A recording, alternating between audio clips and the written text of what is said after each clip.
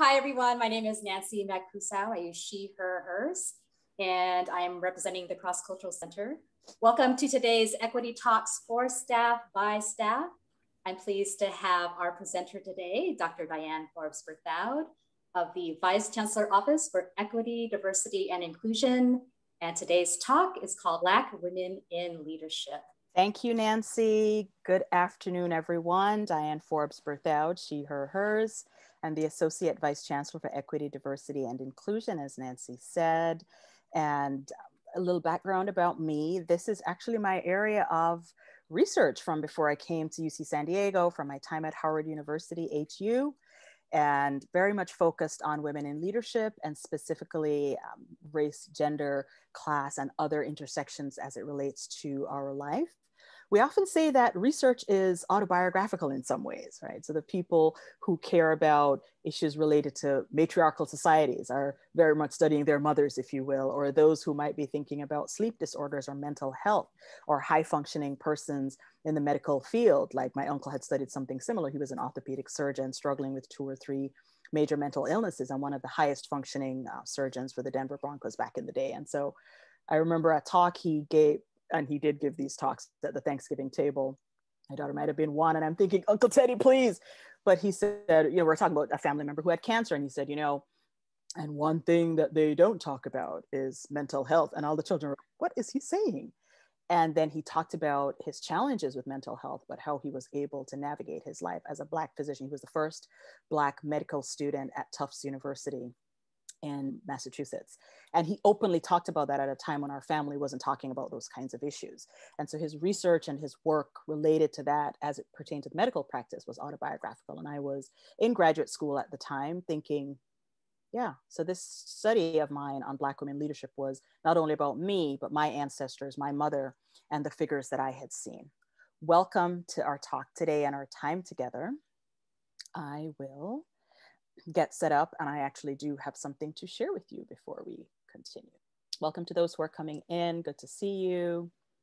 Okay, as I mentioned, this is part of my own research and areas that I care about. How I'd like to approach today is a conversation as well as sharing some of the research and giving you opportunities to talk with each other in breakout rooms. Because I'm sure for an hour, although I am amazingly dynamic and interesting, you don't want to hear me for an hour. I think it's also instructive and very helpful for you to be able to talk with each other. So I'm going to set a video up now and then ask for your reactions to that and your feedback. If you can hear, give a thumbs up. Okay.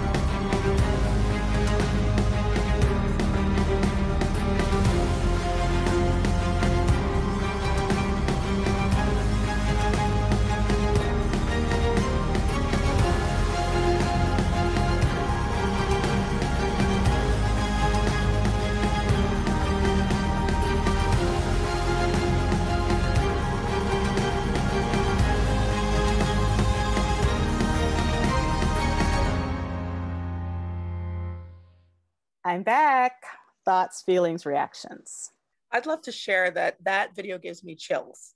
It isn't the first time I've seen it, but every time it gives me absolute chills. The other thing, just candidly for me, I feel like the women are here, and what's coming is people are talking about it.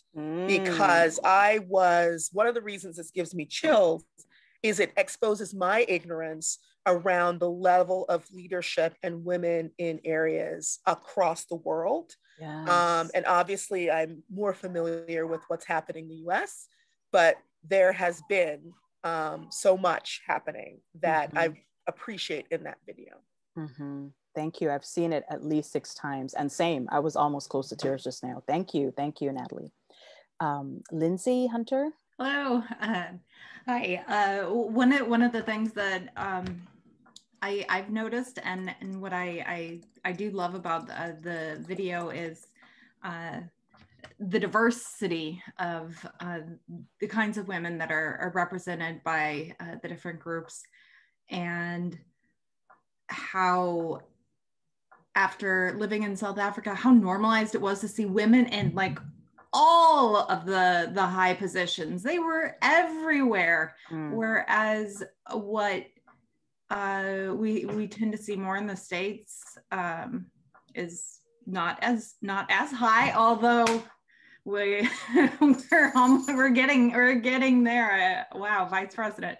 But the other thing that I wanted to just make a quick comment on was the countries that have so many women in their higher positions. When we saw the white women, I've noticed there's fewer women of color in the other positions surrounding there. So there's not that same groundswell of women supporting women that's intersectional, and they're ready to also assume that position of higher powers. And I'm waiting for that day when we do see that liberation for all. So thank you so much, Lindsay. Very excited. Chills. Same.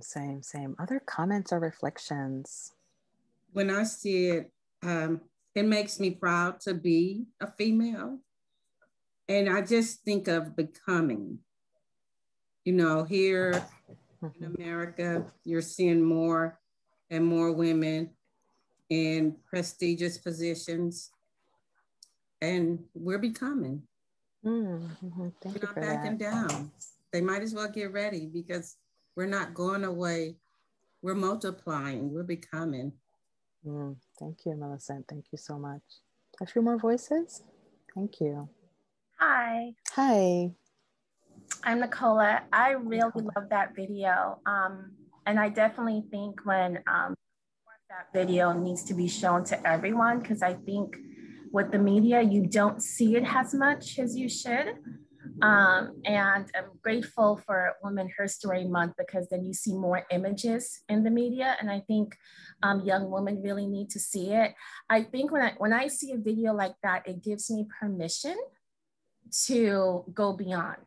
I'm not limited in my position or circumstances, and I can push to go beyond. And I do think when it comes to the US, that it's time, and definitely not wanting to lose the momentum of what's happening in the world, and being able to even push forward. So I love it that it gives me that permission is to just move forward. Thank you so much. So the framework, and I shared it with Nancy and Edwina shortly before you all came in the room, for me, which is important as an immigrant as well, is locating who we are and preparing it as a Black woman, speaking about Black women in leadership in a global context, and also connecting it to allyship. That many of these women, Kamala Harris included, Oprah and others, didn't arrive there by themselves, that they were supported, sponsored, helped pushed in some cases, invited in other cases, not only by women and not only by Black people or Black women. They were invited by colleagues who looked like some of the premiers, some of the prime ministers and presidents that you saw there. So to me, one, from the global/immigrant perspective, as well as understanding race as situated within a larger community, and helping us, because the world is changing. And you talk about the women are coming, and we're already here, as Natalie said. The world is changing. That change already happened, and some of us are just catching up to some of that. And so I remember 35 plus years ago being in school and hearing more about globalization. And I remember not many people in the 1980s, and I grew up in Jamaica, not many people at that time anywhere in the world was really talking in a mainstream way, so to speak, about globalization. But in our school at that time, our principal, who had spoken 3-4 languages and had traveled throughout the US and the world, got this bug. And people actually thought she was a little loony. Like, what is she talking? Like, people, is that even in the dictionary? And she was preparing us in that girls' school to play on the world stage by learning the other languages, by learning not just Western history, but learning about the Middle East. And I remember reading many African books and reading about Aboriginal peoples in Australia and Southeast Asia and all these kinds of things. As a 13, 14, 15, 16-year-old, I can count probably on one hand the number of American authors I read. It's like a smattering all throughout the globe of at least 5 to 10 authors and books from each part of the world. And I look back now and I go, oh, I'm so grateful that she did that. And so I wanted to situate that with this video as well. So let's continue. And then you're going to go in breakout rooms in a while. So get ready for that. And what we will do is, you just watch the video. We had that conversation. What I'd like you to do in your breakout rooms, you'll be with at least 2 other people. So the breakout rooms will have 3 persons. Kat's in the waiting room, I'll just admit her. What I'd like you to do, as I mentioned about supports, mentors, ancestors, and this is so much a part of not only Black experiences and identities, but it is also a part of what it means to be woman. In some cases, that collectivist, that whole that brings us to this moment. So I'd like to ask you now, before we go into that room, to think about your inspiration and your role models. I mean, you're here for a reason today. And so something propels you or brings you or invites you here. Who is it who makes it possible for you to be here? Who is it? It doesn't have to be one person, right? Who is your role model professionally and personally? If you're speaking from the perspective as a Black woman, we have other guests as well. So whatever your positionality is, I'd like you to take about 10 minutes as a trio. So no more than 3 will be in a group. So each person will do maybe 2 to 3 minutes with discussion and talk about your own role models, living or departed, your ancestors for your professional life as a woman, Black woman in leadership, or as a person, and inspiration. Okay, so clear on what's going to happen? So just discussion about who makes it possible for you to be here and who inspires you. And as you think about your leadership journey, this person is going to go with you in that way. So you are going to now go in breakout rooms of 3. Okay, awesome. So you should see an invitation on your screen shortly, and you have about 10 minutes. Good luck, and I might pop into a few. See you soon.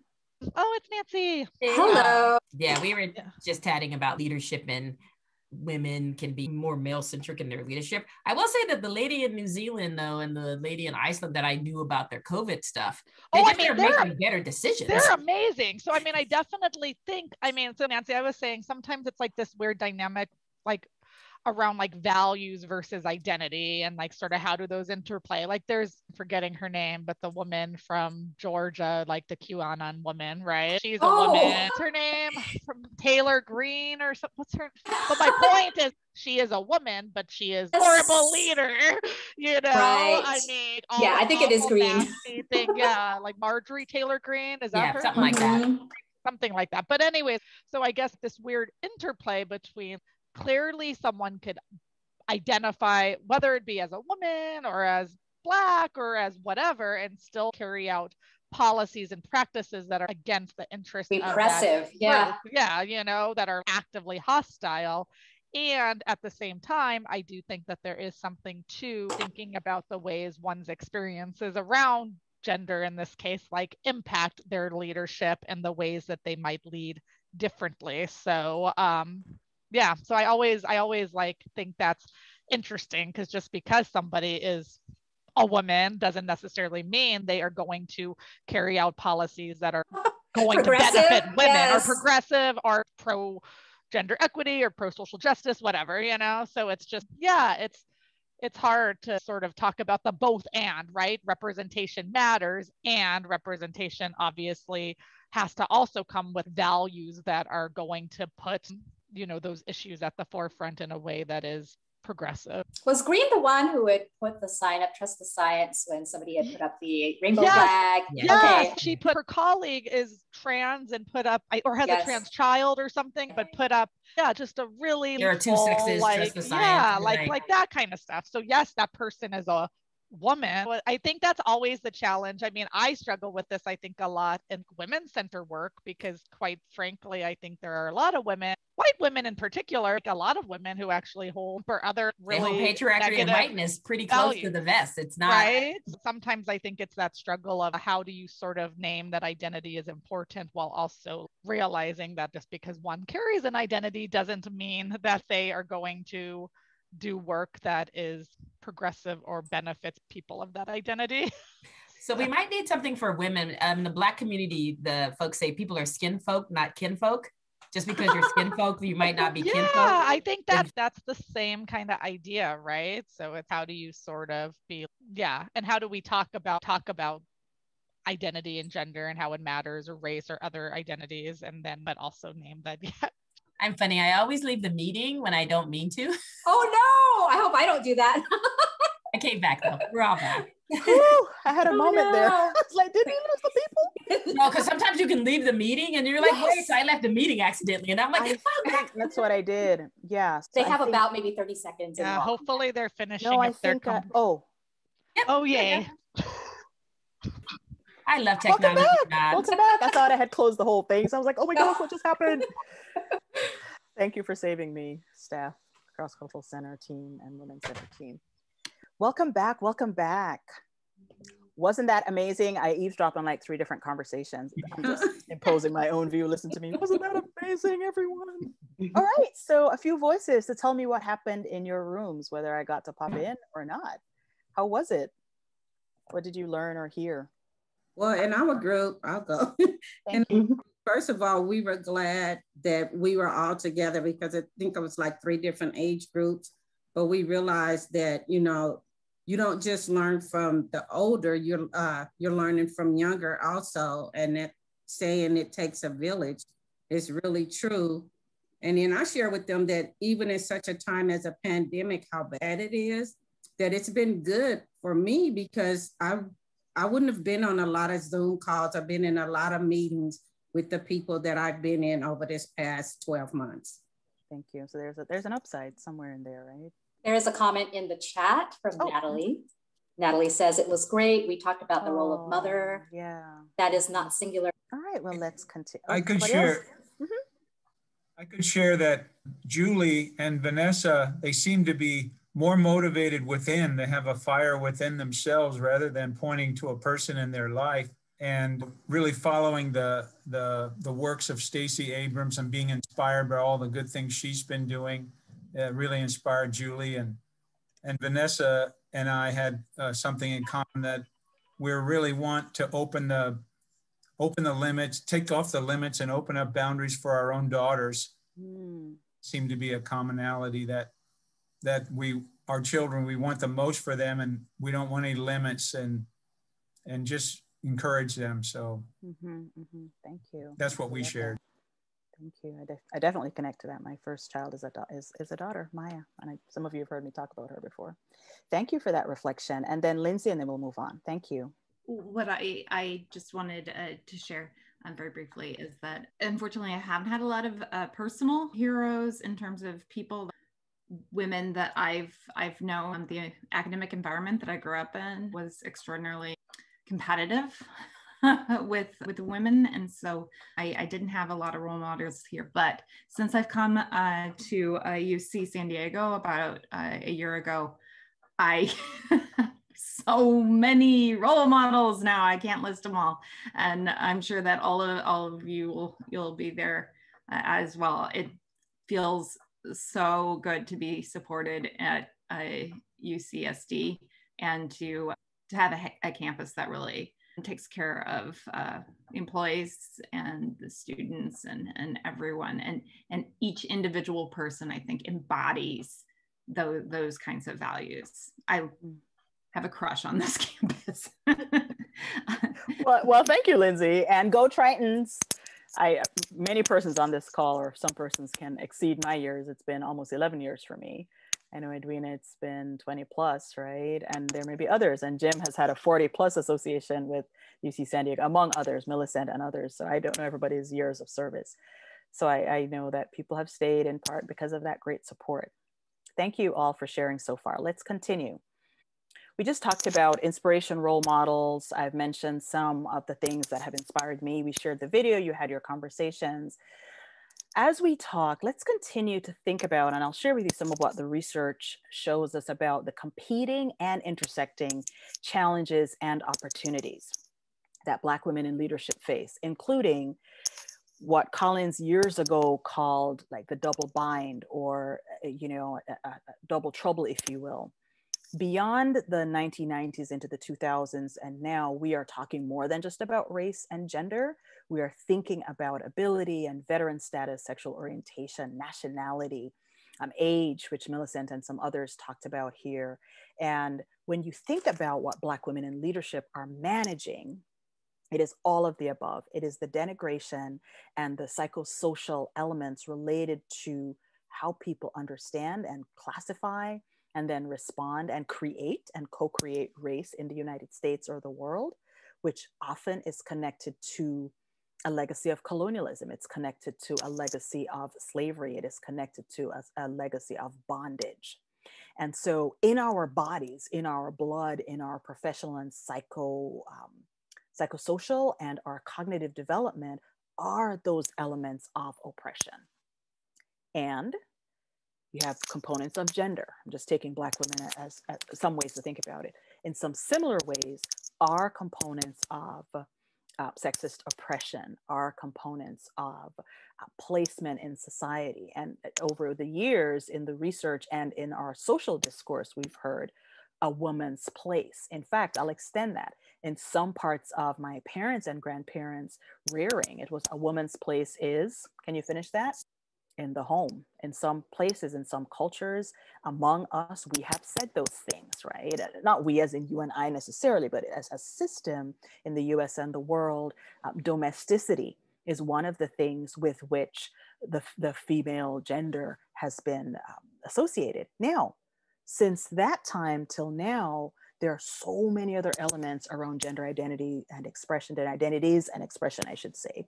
So many elements around how those intersections weave into Black women's experience. And so it is more complicated than the 1950s, 60s, 2000s, and 2010s, and now we're into 2020. I raise all of those things, and I cannot mention them all because there are more than those.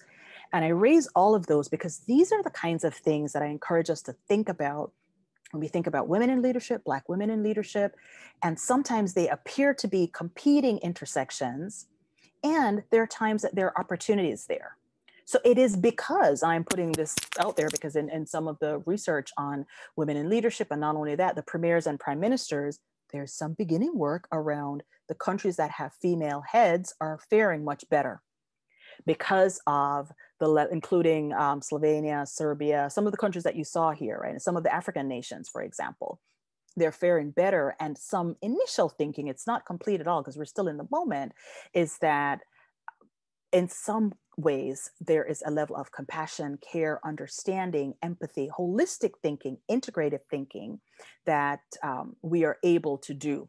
I'm not saying it's a definite thing, and I'm not saying it's for sure that's the case, but I just introduced some of those ideas and studies to say, while we might say, yes, there's racist, sexist, homophobic, and other oppressions that Black women deal with as leaders, there are also opportunities.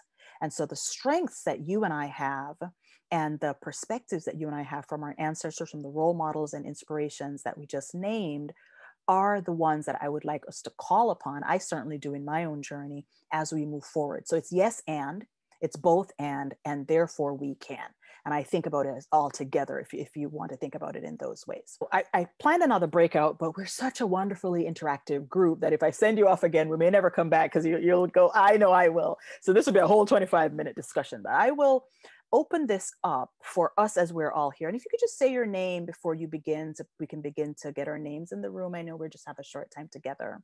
I'd like you to think about, and I'm happy to start with this part of the narrative, what success have you had in leadership development and advancement?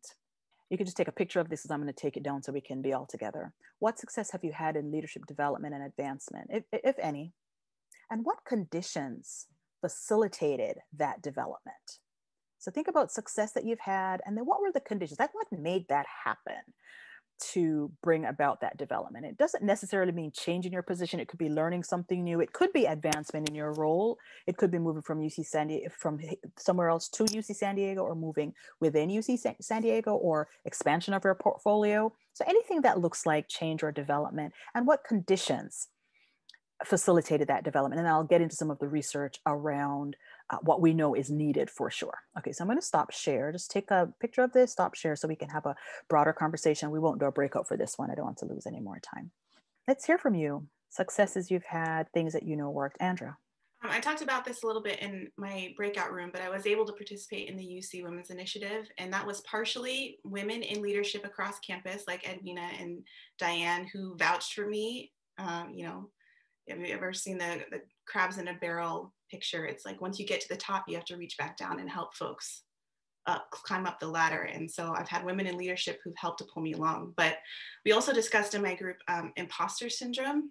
And I've always used imposter syndrome as a checkpoint with myself to say, not do I deserve to be here, but oh, this means I'm pushing myself. This means I'm in a space where traditionally I don't belong, but I'm going to go ahead and decide that I belong.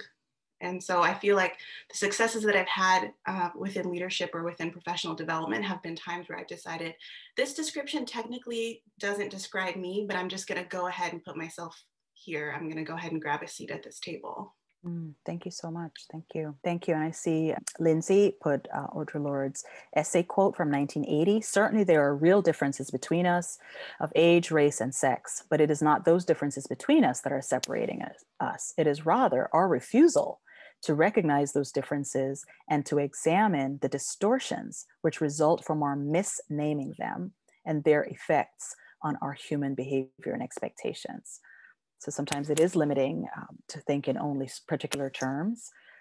And sometimes part of the limitation is on us. I hear Andrea saying, I'm going to be bold and courageous, even though I don't think this is a space for me, and push forward. But that has come with some help from Edwina, help from me and others to get you to the UCWIO. Thank you for that.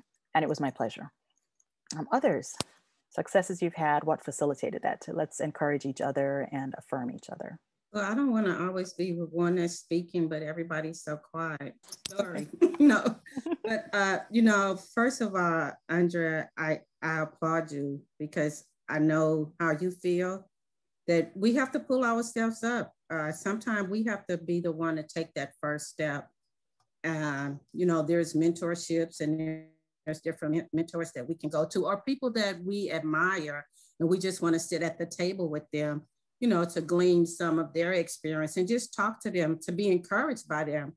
And oftentimes I found myself on this campus in the past 29 years having to pull my own bootstraps up, to fight for myself, to not give up, not turn away, you know, positions we can apply for, but do we always get them? No, there's always something behind, well, the other person had this or whatever, when we know and feel, we feel qualified for those positions, but we have to kind of go out on a limb and speak up for ourselves and fight for ourselves. And I'm learning through this past year, well, I've known over years, but you know, if we don't stand up and speak up and fight for ourselves, we'll get pulled in the mud and overlooked and counted out.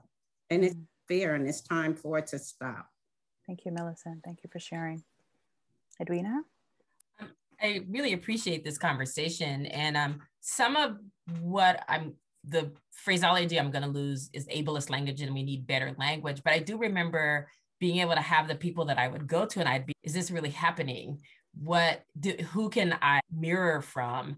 And it was women that I would go to, and we'd go have coffee, and I'd be like, I don't understand what's going on. I just need to be real and raw. And those spaces where we let people be that way and know that they're affirmed, I think are really important. So I need better phraseology of that. That's what we used to, we would go into meetings and be like, you please tell me I haven't lost it. Like there's a different way to look at this, because often as the only person of color or the only woman in a room, you don't get those cues back around what's happening. And most often people are like, no, you're reading that correctly. And here was what we can do politically about that. So I really appreciate having those moments with people to check in on my own perception and worldview about something that was going on. Thank you, Lindsay. Then we're going to move on. Okay, Millicent, I totally feel you on the, like, well, I don't want to talk too much. I just wanted to say that quickly, once again, my internet's unstable. Here's my face. As a white woman and an American, I think that we get super, you develop this kind of sort of overpowering dominant personality to be able to come to the table in what is very often a more masculine dominated environment. Is that you pick up some of the worst types of aspects of being gendered as a man, where they're told that they must be, you know, very macho and loud and dominant. And so which of course they don't have to be, but those are the things that then we tend to pick up. And so living in South Africa, one of the best things, what I think is my favorite thing that I learned, was the not being the spigot for my help.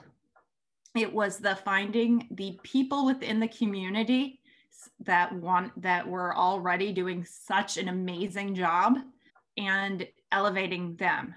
So people would come to me not for my help, but for the person in their community or in one of the communities that was surrounding them. And my favorite, the thing that I think that made me cry a lot, was when we had a community that was marginalized for being very dangerous and you know, and gang oriented, and was always in the news.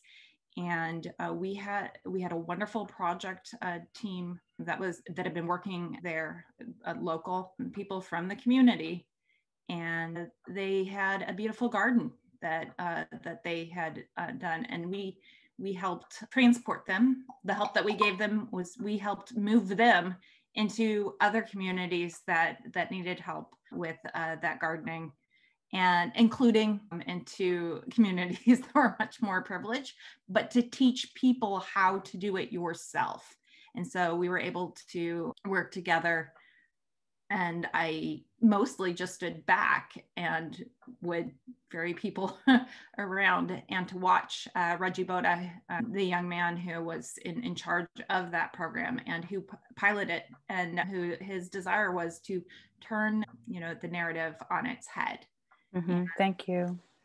Thank you. So capacity building and centering the voices of the community. That's great. All right, so let's talk about what I think we all have experienced and some more of what the research shared. And you'll probably hear some of yourself in this because the research is about us. One of the things that Black women in leadership experience is what's called the visibility-invisibility conundrum. So we are seen and appreciated at particular times and in particular contexts. And sometimes that happens, we end up being seen when there is a problem, when there is an issue, and when we are raising, some of you mentioned that, when we are raising the concerns that affect the conditions of our lives, or people for whom we're advocating, people who look like us, or causes. As we have seen in the United States and in other parts of the world, Arab Spring, Black Lives Matter, the voting suppression issues that we have in the US, the list goes on. Some of what we're seeing in Myanmar now and other places, women of color and Black women in particular have been at the forefront. And I'm mentioning the US, but of course there are other contexts where we have been seen because of our leadership, because we are bringing attention to crises, and we're also saying this isn't right. In some cases, we're the subject of the trouble. And so there's that component of the visibility. Where the visibility, part of the visibility conundrum is also because we are one of the few in the room. So when Edwina is saying what she's saying, she's like, when you're the only woman, only person of color, I've had that experience, not only at UC San Diego, but my other work in the United States before coming to California. And so everything that we do, say, how we act, how we dress, the hair, the comments, the intonation, the tone, the eyebrows, the frown, everything then becomes hyper visible because we are the only, and we are representational of every Black person, of every woman that's out there, of every Black leader that's out there. And that pressure is psychologically a burden.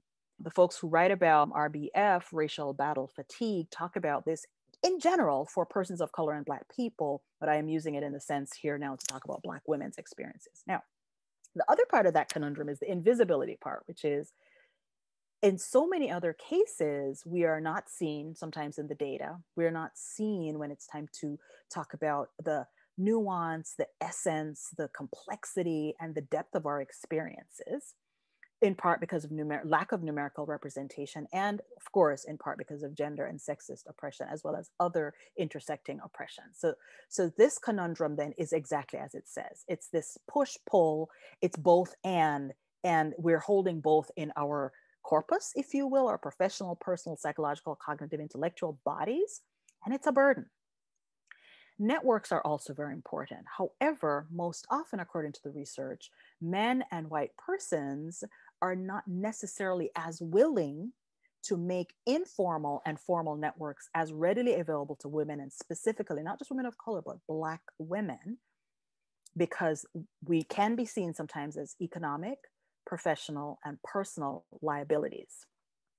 And so if you were already in the group last year that raised, let's say, hell, if you want to put it that way in the colloquial terms, around the issues of George Floyd and Breonna Taylor and others in the workplace, it's going to be more challenging for someone to think about investing political, social, cultural capital, in part because of fear, lack of courage, also in part because of professional and psychological will that they may not have, right? Or ability.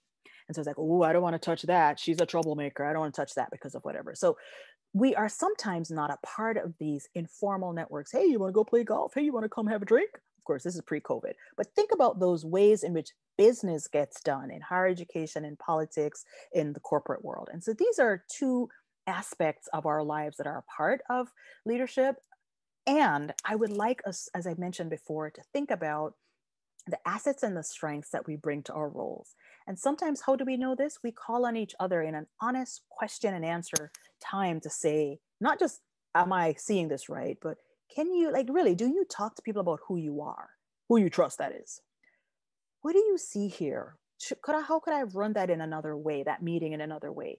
Do you have any feedback for me on how I should phrase this proposal or the title that I might use here?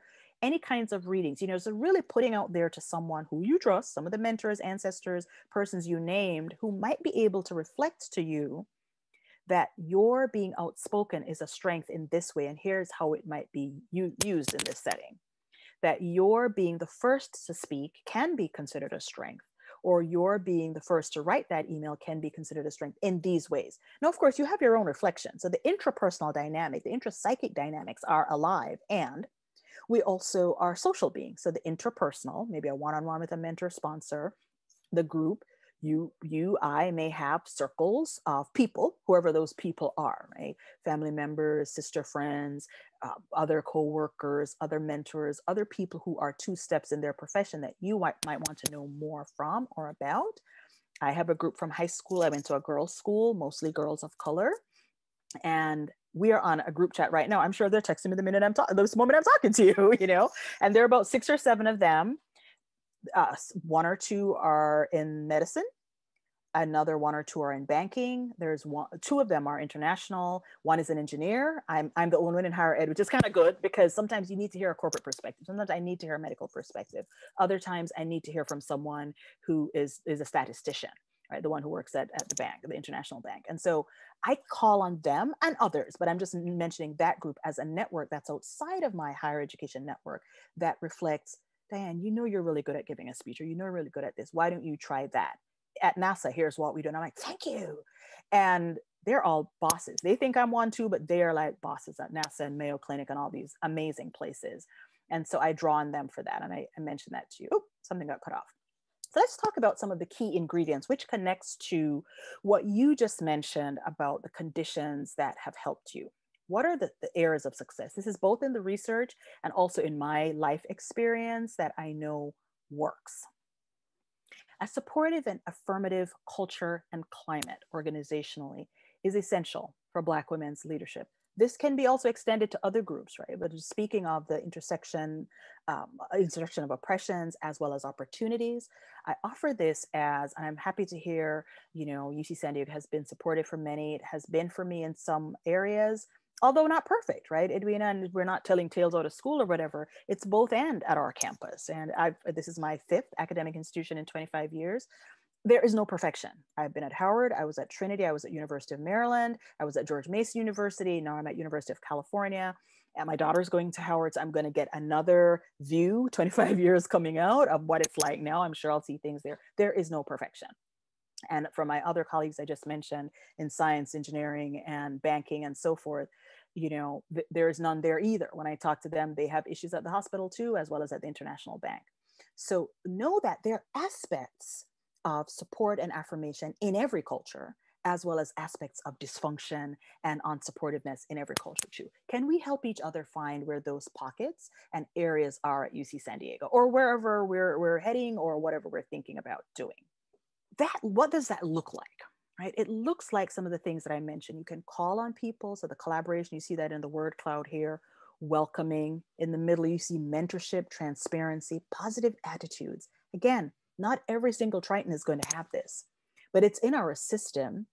And on this call, there are persons here that you and I know we can call upon, or they can lead us to someone to whom we can call or on whom we can call. So trust and kindness. I know almost everyone on this call, and I know that any of you have those attributes and qualities. So that's what an affirmative culture climate looks like. The other thing is mentorship and sponsorship. And the reason this is a multiracial, multi-ethnic, multiple age slide is think through your past, think through where you've come from, things you've done, things you've seen. I can go back to my time at Howard and Washington, D.C. My mentor, one of my mentors from Yale, African-American male who passed away at 45. It's African-American male. Then I can think of Zachary Green, African-American male, gay, married with 2 sons. His husband, same, Dutch, white, male, gay, from the Netherlands, but lives in the United States. Another mentor of mine. Someone from whom I've learned, Jim Lin. Jim Lin gave me one of my first major opportunities on this campus with the Experiential Learning Conference. That's how I got to meet many other people on this campus. And my name and my profile to some degree were elevated. People were like, who is that person doing this thing? Can you help me over here in urban studies and planning? Can I work with you and collaborate with you on that? And by the time I came to this role, I was able to say, Wayne, I was able to say Teddy, I was able to say Fauna. I could call on different people because I developed these relationships from Sixth College and could advance this agenda here. Yvonne Evans, Angela Song, many other people that I got to work with in this role. And so I'm naming men with Ann Briggs Addo, Mae Brown, Barbara Sari. So again, women, men, different ages, different orientations, people from different countries. As I said, Renee is from the Netherlands, and people on this call who are community members. So think about the variation and the diversity of the kinds of mentors and sponsors upon whom you might call. Right? Now I'll keep moving because I want to consider our time. Through these mentors and sponsors, we can acquire new learning. We can be socialized in different ways about not just UC San Diego, but about higher education, about whatever process you're learning in your area. Maybe you're in health sciences and there's a particular way to do something in the School of Medicine. There are some times, and I learned this from Anne, I learned this from Mae, from Barbara, and many others on this campus, some of whom aren't here anymore or retired, different cues and different ways to think about political processes and context. These are not always available to Black women, particularly in the US context, because of the networks and the levels and extension of oppression that I've talked about. And so this is even more critical for us. Culturally, Black girls are socialized to speak up and speak out. That's how I socialize Maya Elise. That's what she has become. And I'm like, well, that's a strength. Loyola offered her $80,000. Howard offered her $75,000. both merit-based, but they're both called like presidential leadership scholarships. And I'm like, oh, well, who knew?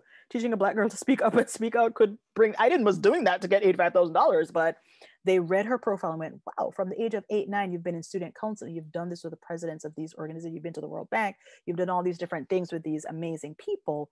There must be something here. And I see it as an affirmation. Of course, the current moment we're in culturally, where, as one of my colleagues said, Black people seem to be trending, is how my psychologist friend at Wharton said. And I was like, Flora, you're funny. And so, there's some elements here that are not cool, if you will, for Black women to do. And a mentor can speak to both the prejudice and bias in the system, as well as in order to understand this dynamic. Here's some things you might think about. Okay, moving on. Another thing is, and I know there is political and psychological many implications here, stretch assignments. What they call it in the research, stretch assignments. Be willing to take stretch assignments. And those are things that are perhaps above and beyond what you're currently doing, or it might be something a little bit outside of your scope. It hurts me a little bit when I hear us, women, persons of color, Black people, that's not in my job description. I'm not going to do that. That's not something I'm supposed to do. Just imagine if we turned that a little bit to think about the opportunity. And I understand the elements. I have 2 children myself, a family of 4, sustaining a family outside of this country. I have a lot of balls in the air. And I think about, what's the learning opportunity here? Who could I meet? What could I learn? What are the ways in which I might help to advance not only the institution, but myself by doing this? What is the learning here around higher education administration? Perhaps it's something about finance. Perhaps it's something around conflict resolution that I might learn, budgeting. And so sometimes we're called in a room because of the confidence in us, and we might limit ourselves, or we might embrace something new and grow. So think about stretch assignments that might provide opportunities, bringing it to a close because of the possibilities, the new learning, and the new tools and strategies. So culture of climate, mentorship, willingness to take stretch assignments, preparation. If you have a moment, read about or watch any video about the life of Mellody Hobson. So she's on the board of Starbucks, and she is the CEO, I want to say venture capital company based in Chicago, I believe. I forget the name of the company right now, but just look her up. Mellody Hobson, African-American woman. She is married to the Star Wars guy, George, forgot his last name too. So she's all over like CNN, CNBC, she's written books, and she gives these interviews. And one of the things she says is, it doesn't mean you have to adopt it, but it resonated with me. She's like, I understand imposter syndrome. But she said when she was younger, she's probably 50, 51 now, but when she was younger in her 20s and she got into the venture capital world, she said, you can out-top me, you can run me, you can do all these different things, but you will not be able to outperform me, or you won't be able to outwork me. And what she was saying was, when she got these big files for the financial stuff, she would read it all. And people had to stop, look, and listen, because she was able to show her level of preparation, but also almost able to talk them out of the room, as in she knew the facts, the figures. She was able to speak to the data specifically, ask the kinds of critical questions that would shift the discussion. And so, reading those reports, when you're about to talk with someone, Googling that person, watching the videos, being up on all the symposia where they've spoken, or the newest thing that's out. You may not know every single thing, but develop that breadth of knowledge of what's happening in our world and that level of preparation. Moving on. Courage and resilience. I could spend a lot of time on that. Emotional intelligence, agility, and the importance of relationships. I probably could start with relationships at the very top, because this is very much a part of helping us as Black women leaders, as women leaders, as leaders, to think about our networks and who can vouch for us and what can people say about us as we're moving through. Agility is so important. We have to shift and move now with not only the remote environment, but a new set of skills, how we relate to each other in the virtual environment, how we respond to issues related to race, racism, discrimination, anti-racism, which is what we're not only talking a lot about now, but responding to. Am I able to listen, learn, intake new information for the purposes of our own growth and change? And emotional intelligence is our ability to navigate complex environments, solve problems, and respond to the social cues, respond to psychological cues, and others. I could say much more about that. I'm just giving you the wrap. Now, this is the final thing here. all of this right here is about self-care, self-renewal, rejuvenation. These are just some examples, things that I do. I run, I work out, and I almost, especially in COVID, I almost never miss a day. Even if it's to lift some weights, do some stretching, even if it's to walk around my house and say, oh, I did 15 minutes, something where I start feeling warm, dancing, whatever it is, I just have the stretching picture there. Maybe you're someone who reads and journals, as this person is doing here. Socializing with others however we can. So rejuvenating with community. If you have a spiritual practice, and so as a person of faith myself, this is a part of my spiritual practice, to be silent, to listen, to read, to call on a spirit outside of myself. For me, that is God. You know, these elements of the spiritual, psychological, social, the intrapersonal, where I'm with no one but me. I'm like, yay, introverts. You know, I spend that time to reflect, to read, to go in. And I read a lot, both online and the hardcover books. My daughter, who's a reader, says, the online thing, Mom, I just don't know, which is so unusual for a young person. She's, I like to open the new book and she sniffs it. And I say, I don't think that's weird. I think that's amazing. It's not my thing, but okay, great. So the like new car smell, for her, a new book smell is amazing because of all the things about the stuff that she's reading. So think about your renewal practice. It has to be disciplined and consistent, or you are going to be eaten alive. This is my experience moving through leadership and thinking about, you know, the future, thinking retiring in the next 10 to 12 years or so. I'm like, how am I going to round out the game? Right? Do I want to round it out frazzled? Do I want to round it out where my heart has given way, where, you know, I can't sleep at night and my body is all over in terms of rhythms and everything else? How do I want to do that? And what are the areas where I might have some control? So think about your own practices, spiritual, physical, intellectual. Thank you. And thank you for hanging in there. I know we went a little bit over time. There's so much more we could talk about.